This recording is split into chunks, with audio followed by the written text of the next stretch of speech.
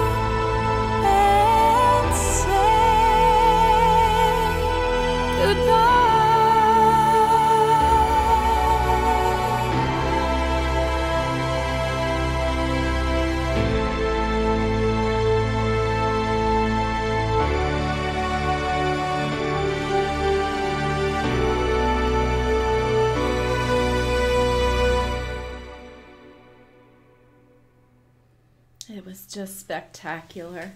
So let's dig into Oblivion just a little bit.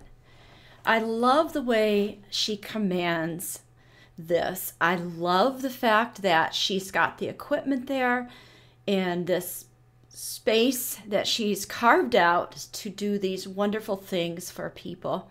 And how special that truly is. Thank you, Fleur, for doing this. You have no idea how wonderful it is that we're making that connection through music. So I want to look into Oblivion for just a moment, and let's figure this out a little bit. I just wonder, is it a film? Is it a game? What is Oblivion? The 2013 film of a post-apocalyptic action-adventure film. That could be the theme song to it, maybe? Oblivion theatrical trailer. Yeah, that would be 2013. That's got to be what this is. In the comments, please let me know what you know about this Oblivion.